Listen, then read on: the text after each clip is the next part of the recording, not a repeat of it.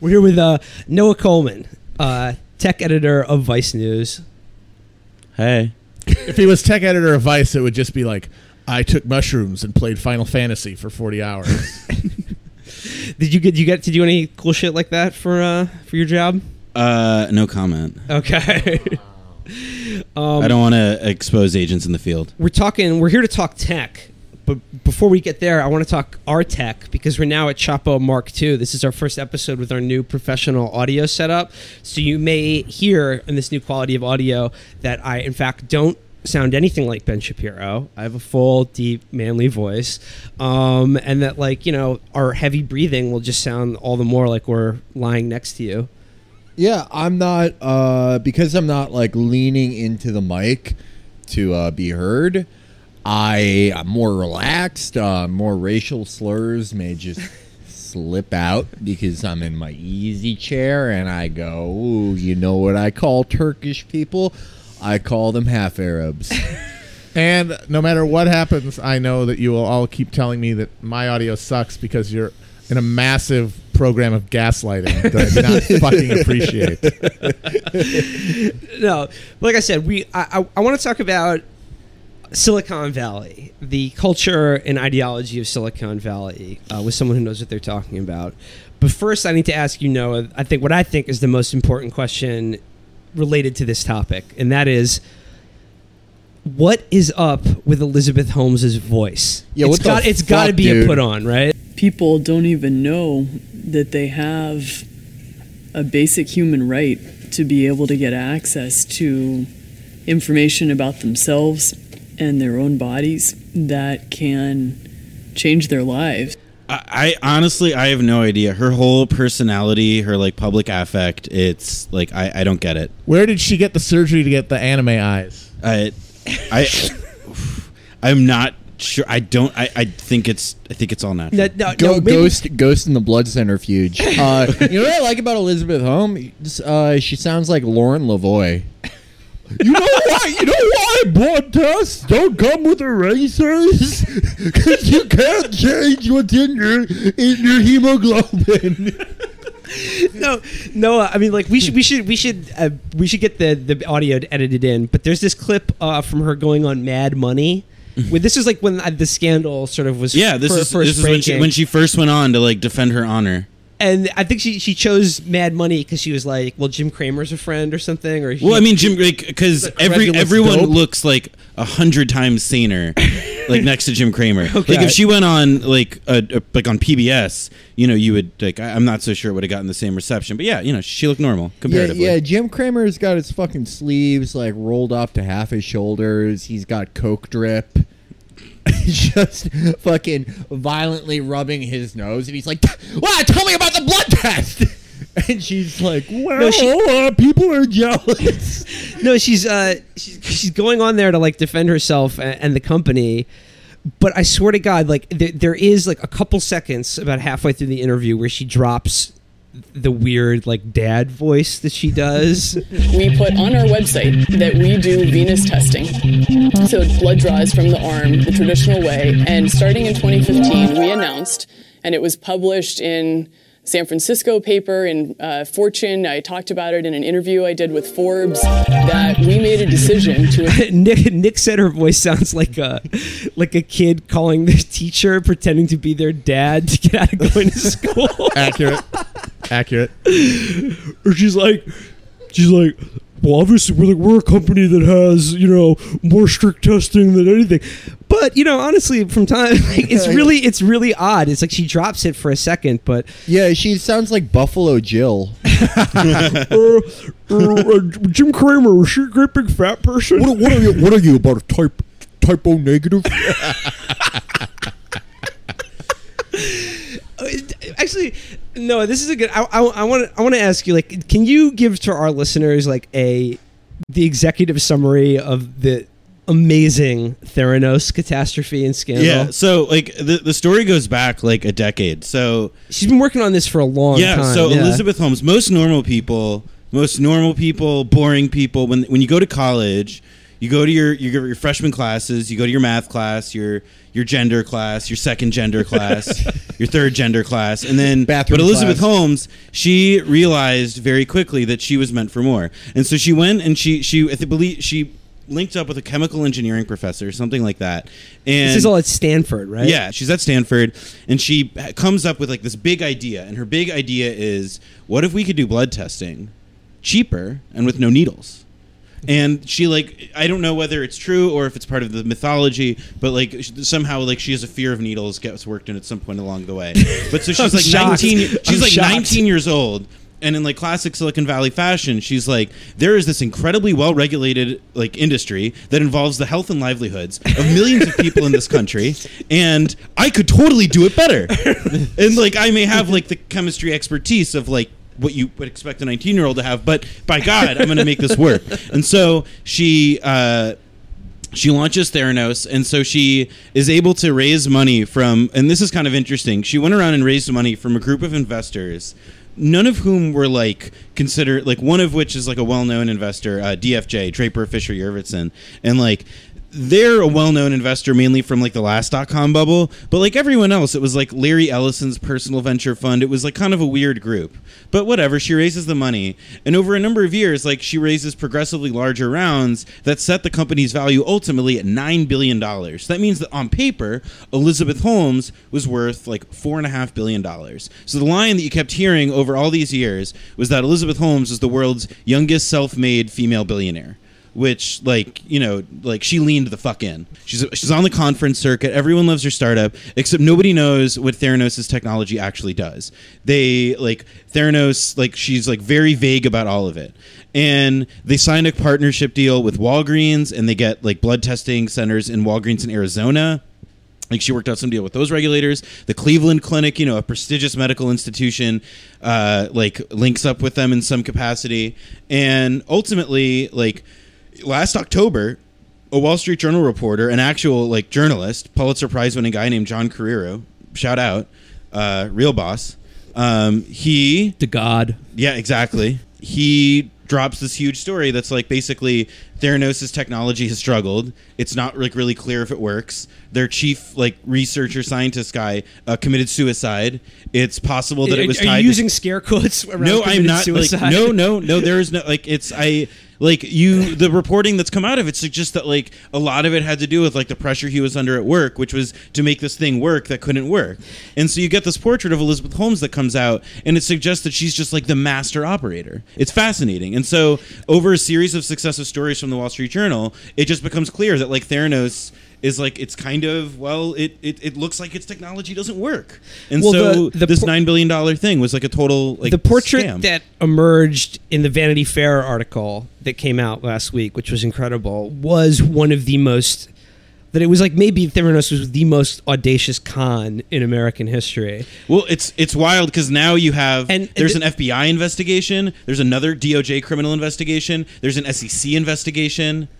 And what's interesting, the detail that sprung out to me in that article is when it talked about how she was getting the Defense Department involved in all of this, and there's going to be some huge contract for the Defense Department, and Mad Dog Mattis, a recurring character on Chapo, shows up as well. So there's an interesting tie-in here. I would like to name some members of the Theranos board right now. We have number 1, Alpha Dog Henry Kissinger. Boo, woo, number woo. 2. Former Secretary of State George P. Shultz. And lastly, former Republican Senate Majority Leader Bill Frist, who, by the way, he was the guy who diagnosed Terry Schiavo on the video. Yeah, and so Bill Frist diagnosed dissected cats as a child. And by the way, I believe he was the only person with a medical degree. He is a doctor, Bill Frist, MD. He was actually the only doctor on their board. So now, she wasn't able to get Reinhard Heydrich? I mean, he wouldn't return her calls? Kurt Schlichter. I mean, she picked all these board members because ghouls. Yeah, I mean, she picked all these people close to the U.S. government, and in part, a lot of the reporting that's come out suggests that these kinds of people helped her avoid the kind of scrutiny that she otherwise would have gotten. For example, she had some contact with the military, and they looked at using Theranos' technology, and they were no, and they notified the FDA or something, and an actual regulatory authority, who then looked into it, and then Holmes was able to like contact somebody she knew either through like on her board or somebody else she knew to like help make that go away. So in a lot of ways, it's like having these people on her board enabled her to perpetuate this thing for like almost a decade. And one of the most amazing details in the Vanity Fair article is when they talk about how she hooked up with Mad Dog Mattis, and then like the people in the army had a chance to look into the Theranos technology, right? And they discovered very quickly that not only could it not work because the technology didn't work, or like the just it wasn't there, it couldn't work because it violated the laws of physics. it was like not just technologically wrong, but conceptually impossible. Well, see, that's always been a hang up for our military. Like human rights laws are like no problem, but physics, it's like laws of physics. Exactly. There are people in the military at the end of the day who do care about physics. They care about the law, and the laws of physics are really important. That's what's so baffling to me about this is because most of the big financial scams over time are basically just boiled down to financial black boxes. You know, you say you invest some money with me, you'll get X number, and because they're doing a pyramid scheme or something, it works, and people have no way of knowing, so all they see is the returns, and so they're like, cool. What's great about like Theranos in some ways, and it's kind of instructive to your point, is how Theranos, the excuse that Holmes and others used in defense of the company is, look, like you look at LabCorp, look at Quest Diagnostics, those places, like they have a huge lobby. They are like the status quo. They like do not want we cannot let our competitive secrets out of the bag. Establishment. Exactly. They do not want our secrets that have shown how the laws of physics no longer apply. I guarantee you, if Theranos hadn't lost all credibility like further into the 2016 election, Holmes would have found a way to like rhetorically align herself with Bernie Sanders. I'm 100% serious. I think like I actually wish I could go back in time and work for Miss Holmes because I have the way to do it. Fuck this, like, you know, status quo, blah, blah, blah. It's the Breakfast Club. And you're like, I have, you know, we came in here, a killer, Mad Dog Mattis, a jock, Bill Frist, the brain, Henry Kissinger, and Princess Elizabeth Holmes. And we came out revolutionizing the way we take blood. The Blood Club. But like, how did the fucking fact that it's impossible never stop anyone? I mean, it's like, this is like Silicon Valley at various times. I mean, so I want to like on some level draw like a slight bit of a distinction between like what Theranos does and the rest of the Valley. Like Theranos in a lot of ways is pursuing something that like isn't your conventional Silicon Valley project. Like your average tech company in Silicon Valley, it's like a bunch of people who stare at computers and like will never go near a piece of hardware, will never go near a piece of like medicine. It's like not like what they do. Never go near another human being. Yeah, exactly. Like it's hoodies up, like locked in, like you got it. Call the police the moment you see a homeless person. And so where I think Elizabeth Holmes like was able to kind of succeed, like the reason that nobody just like called bullshit was because they were doing a thing that a lot of people didn't understand. They were able to find a group of investors who maybe were not that scrutinizing, and additionally, like everyone, like think like the story, like it's like really when you think about it, it's like an astonishing feat of marketing. Like she mapped out perfectly. Yeah. She like made sure she was on every major conference circuit. She made sure that like you know she was like included in every list of like important young like women in industry. Like she totally, especially in recent years, as like I feel like the level of discourse, especially in Silicon Valley, about like the underrepresentation of women and people of color has gone as like it's dramatically increased, or it's become much more high profile. No, I was after I read the Vanity Fair piece, I went back and I looked at Elizabeth Holmes' Twitter timeline, and I was just scrolling through it over the past year, and she didn't tweet much, but what she did tweet would be like, today's the anniversary of Rosa Parks, like refusing to stand up on a bus, like, and then it was like, you know, hashtag women power, like stuff like that. No, I mean, okay, you want to know like the ultimate like Elizabeth Holmes hashtag women power move? In March of this year, or like I mean I wrote the story, but she hosted fundraisers for Hillary Clinton. Excellent. Well, you said like, you know, she appeared with there's a photo of her with Chelsea, but like this is in this year. The first journal story happened last October. There had been many reports, like much more detail about all of the sketchy stuff going on there in between then. And she hosted an event. I remember it was like, I mean, I wrote the story this past March, but yeah, she like at the Theranos like headquarters. Well, you talk about like a triumph of marketing and kind of self-branding and promotion. I mean, to me, my favorite thing about her is that she just started dressing like Steve Jobs and talking about him all the time and wearing like a black turtleneck. And I think she really managed to convince a lot of people that she was the next Steve Jobs. I mean, it's like, but that just shows you how skin deep like people in Silicon Valley and the Silicon Valley press like tend to look at these kinds of people, like that they really like legitimately. If somebody gets like the valuation of their startup high enough, and they begin to wear a black turtleneck, and they go on TV enough, and they repeat like the same like meaningless platitudes, that like yeah, they're Steve Jobs. And that's where that story that got woven in at some point about how, well, she didn't like needles as a child, so she wanted to eliminate needles. It's like, oh, all of our iPhones don't have buttons on them because Steve Jobs didn't like buttons.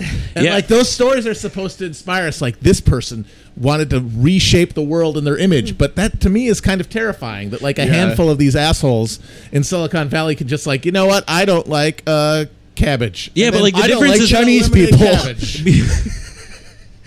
I don't. I didn't like people with a certain degree of melanin in their skin. I didn't like Chinese people. I've got an app for that now.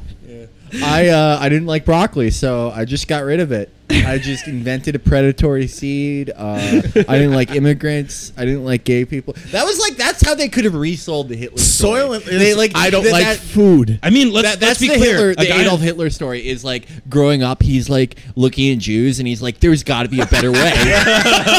Like someone has to fucking do something." And it's like Hitler in a black turtleneck at like the Munich Ideas Festival in 1937. Holding up a pellet of Zyklon B. Yeah, and he's like, what if one molecule could change the world? We've already Wow, we all outdid. What is it, last like episode. Amazing. 20 minutes? It took us a half an hour to get to Hitler. Real quick, baby. But no, Hitler. But you know, pivoting off that, like Noah, like Silicon Valley has become such like the name, the location, it represents so much. It's like become a metaphor. It's become a stand-in for so much like in American culture and capitalism. So like what do we mean when people say like refer to Silicon Valley? Well, that's actually a very good question. I mean, to my mind, like the thing that people kind of when they say and they refer to it is like they're referring to like the software and partly hardware industry centered like that originated in like the South Bay of like the South San Francisco Bay Area, and then has come to encompass San Francisco as well. But like software in particular, I mean like Facebook, Google, like Apple makes software too, but like, you know, like the iPhone and like Apple's obviously like if not like a part of Silicon Valley, the center, but like fundamentally like all of like this rapid quote unquote disruption and all that other like kind of claptrap is largely like it's drawn to like recent advances in the last 10 years in software and just like how quickly, I mean, frankly, how much it can save in labor costs.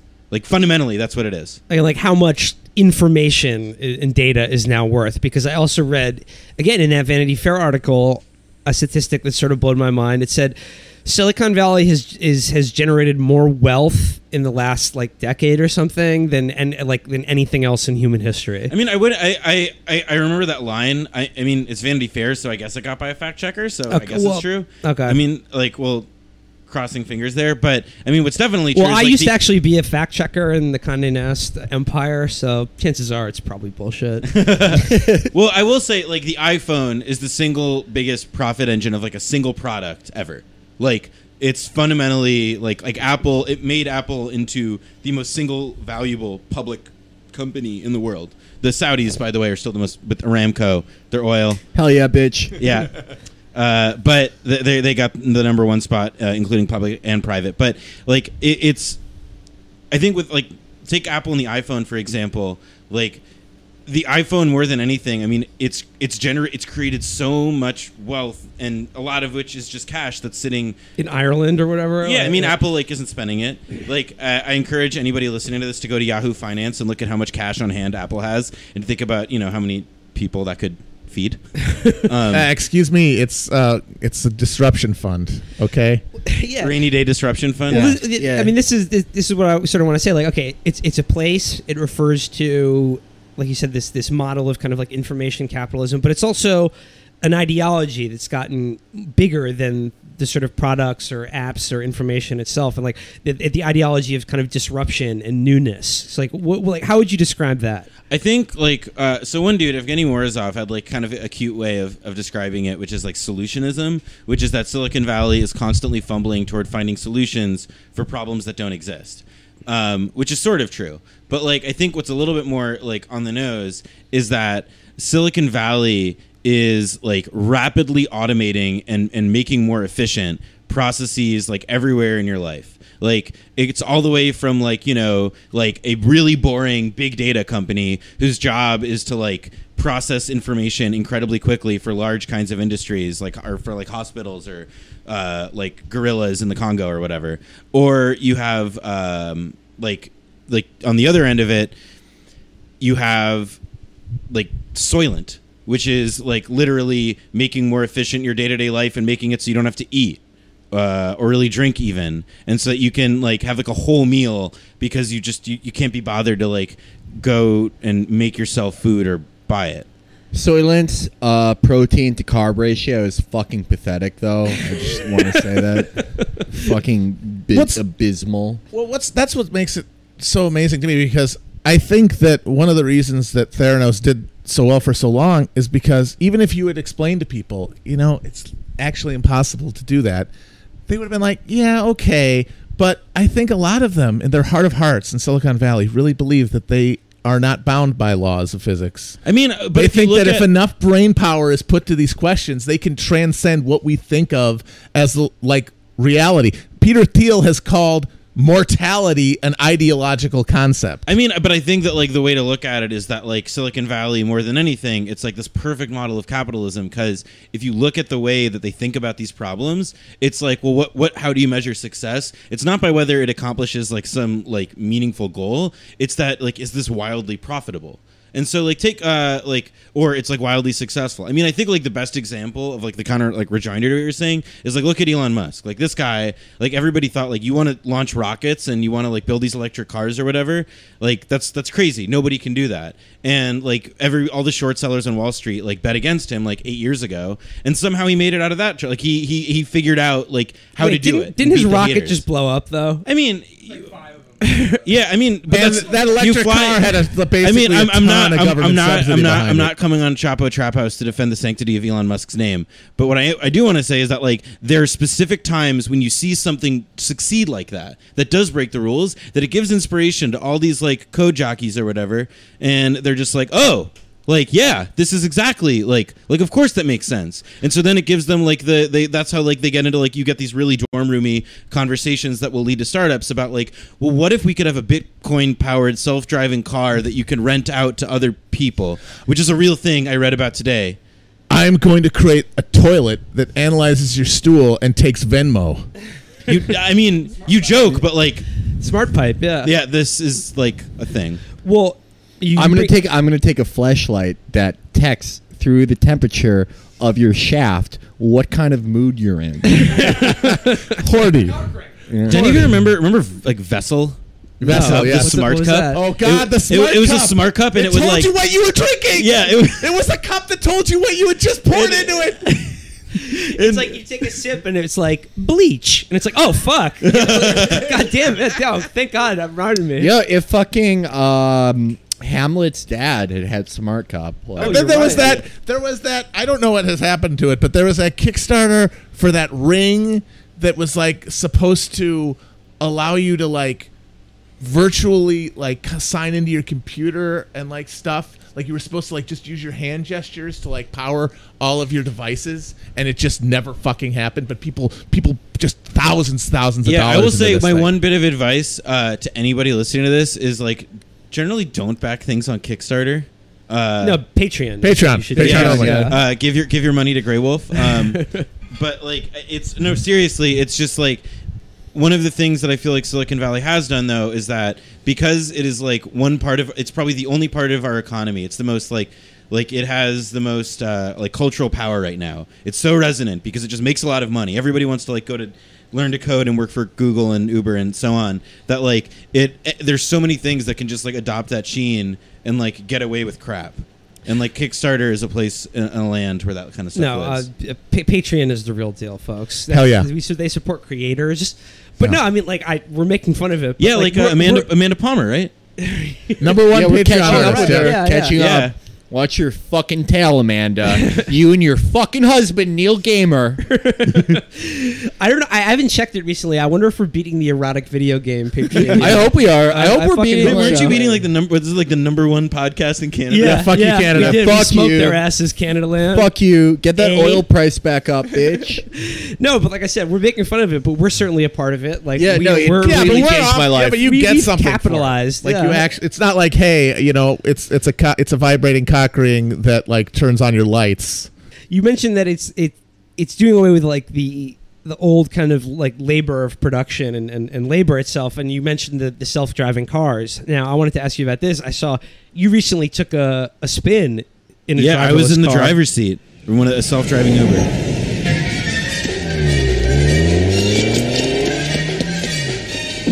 Hello, I'm Johnny Cat. Where can I take you tonight?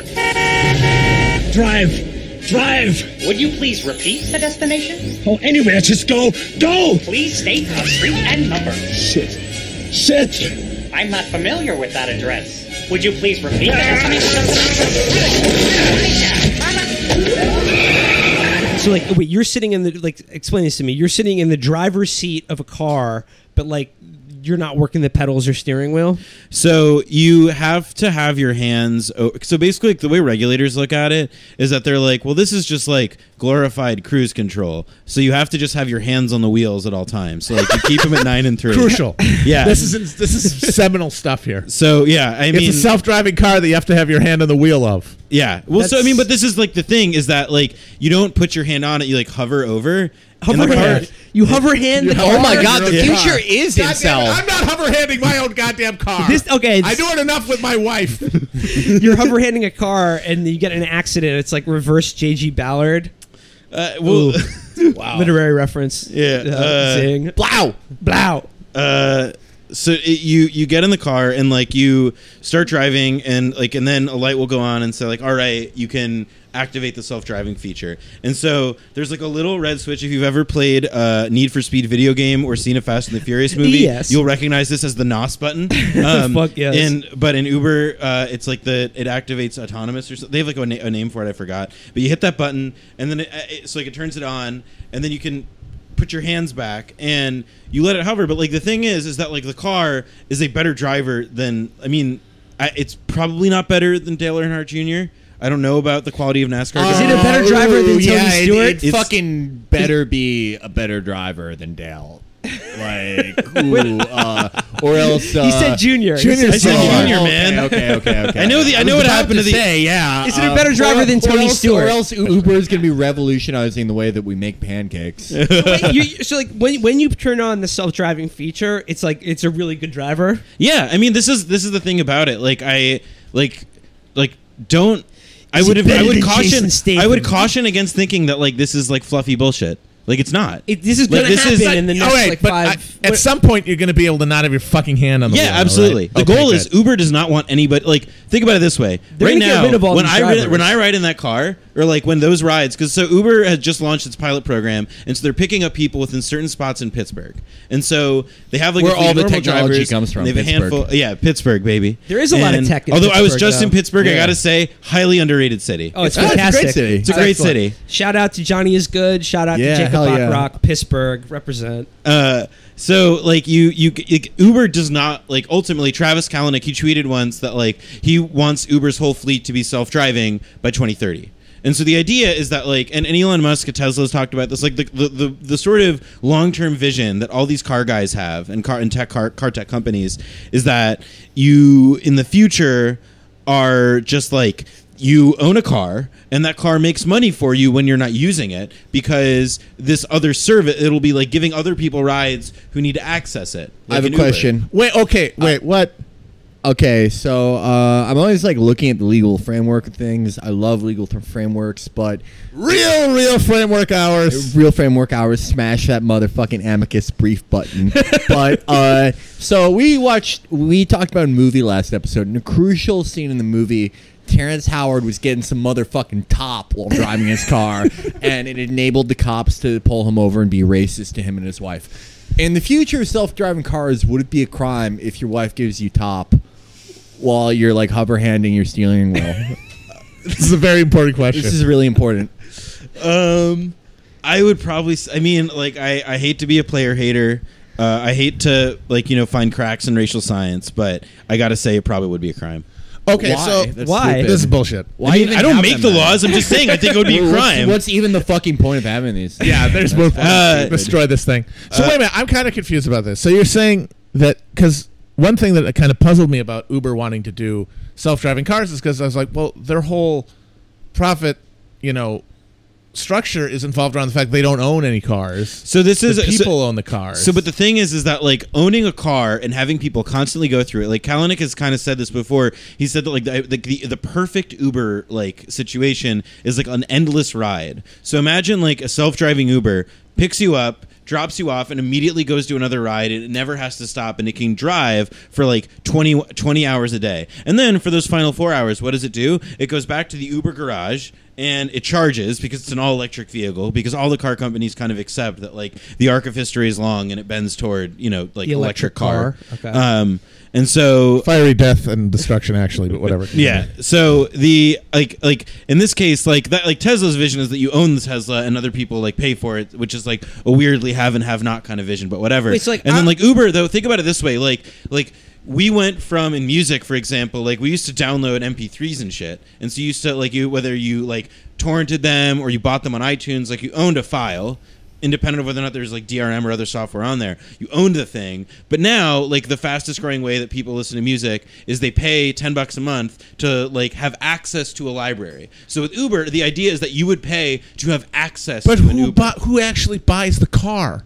Uber would ultimately, in this case. But see, But Uber like they don't have any money. Yeah, But doesn't Uber like keep they don't losing want to money? have. But like what is more expensive? Seriously, what is more expensive? Having a car that you own and that if it's electric won't have crazy high maintenance costs like internal combustion engines and will just like go around constantly picking up people with rides, and you can use a smaller number of them because they're much more efficient, or like splitting the fare with tons of drivers who are like a pain in the ass to deal with because they're labor, they're humans, flesh and blood, and why would you ever want to actually employ people? that does make all of their bullshit whenever they're wedging themselves Remora-like into a new market, talking about how in sanctimonious tones about how concerned they are for people to be able to make a living and how they're making it possible for people to make ends meet by being Uber drivers when secretly their entire fucking profile is to eventually fire them all. Well, this is what's so crazy, because if you think about like a lot of these companies, like, and this isn't just Uber, like this is like what Silicon Valley, like I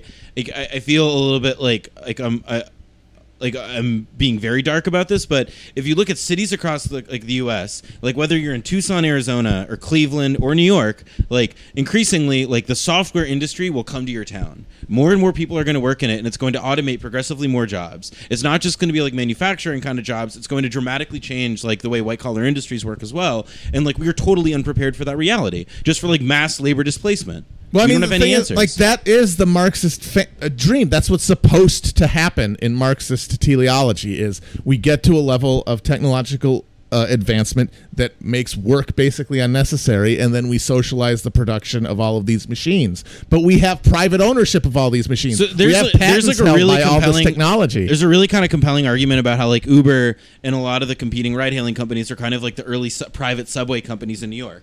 And what ended up happening to the subways is like they got like they became public. So I think like it's there's like a really interesting argument about how like what Uber's ultimate goal is, their end game, like a lot of these other kinds of companies like globally, is that they want to privatize mass transit. There's a really good Travis Kalanick op-ed from earlier this summer in which he talks about like the limits of mass transit. And I say good only because it's instructive to like what the company wants to do. It's like worth reading.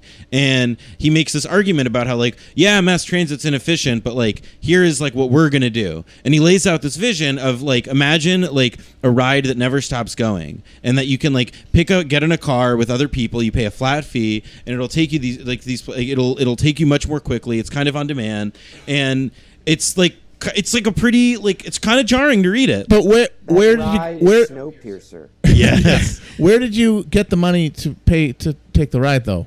Like, how did you get the money to pay to ride around in the magic robot car? Me? No, I mean the person in this future. Oh yeah, no, I mean that's but this is like companies don't answer, like this is the thing, is like no tech company is going to answer that question. And like I mean for like kind of like obvious reasons, like does like Uber wants to, I mean this is, by the way, like there's some interesting like on like not like on the flip side, but like there's some recognition of this reality. It's like why Travis Kalanick like goes to bat for Obamacare, because he recognizes that like if we're creating like a permaclass of people who do not have like an employer provided insurance, then like where's that going to come from? And but how are they even going to fucking pay for that? I mean, this is again Obamacare like, sucks. Yeah, it's fucking awful. It's shit. Like, but like again, this is like why we come to this place where this really kind of weird dystopian future where like more and more wealth than ever before is being generated, and the fruits of it are going to go to like an increasingly narrow slice of people. Here's my vision. It's going to go to people who give it to Elizabeth Holmes. Like holy shit, it's like Gabbo but with blood. Jesus. Here's my vision of a dystopian future based on what Noah was just telling me. Okay, I have my electric car. It's my electric car. I've paid for it, but I pay for it. I'm paying it off by the fact that when I get in the electric car, I go to work, I get out of the car just keeps going and picking up other people. Like you said, the ride never stops, but it's my car, and like they're just in there pissing and coming and just eating food and so here's the best, fucking up all my shit. So here's the best, smoking cigarettes. It's like Taxi Driver. He's like, at the end of the day, when my electric car came back to its pod, I had some nights I had to wipe the blood and come off the seats. So here's the best part about the Uber I took a ride in. The Uber's just like my record. It's clean. I went in when I got in the self-driving Uber. There was like a little camera on the sunroof, and I looked at the camera, and then I asked the like engineer and the vehicle like operator I was in the car with, and I was like, what's that for? And he's like, oh, it's just like so we can observe people who like get in the car, check out their behavior. And I was like, you notify people about this, right?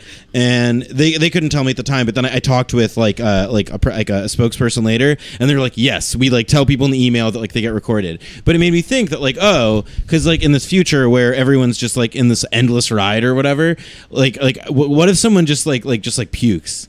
Because like, you know, like there's no self-cleaning car yet, so what happens? And I realized, oh, they're just going to film it, and then they're going to bill the person whoever took the ride, and you're still going to have to clean up their like vomit. And if you had sex in the car, they put it on their streaming porn site and charge people to watch that. Yeah, I want to just be like always working. I'm in the car. I'm camming. I'm at home. I'm camming. I just never want to stop camming. This is Cam boys. Cam boys. I'm camming here. I'm camming at the gym. I'm camming at my house. I'm camming at dinner. I'm all the time. I'm camming. Oh man, the future is so bright. We gotta wear shades. Oh, I can't wait. What do you say? You want to cap it off there? Yeah, I think so. Let's do it. But before we go, hold on. I have to go in another room to be racist, but someone is calling. Oh, we got a call? It's Elizabeth Holmes. Oh dear. Wait a sec. We've been slandering her this entire episode, but maybe we should. Hey guys.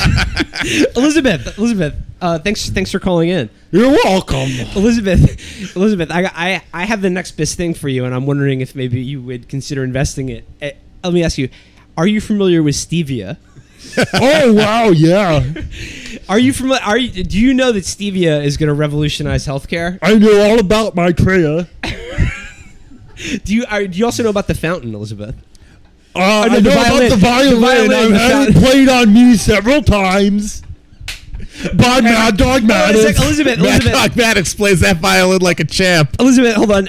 Actually, Elizabeth, now you're in the room with us. Do you mind if I perform the violin? Go to town on my pussy.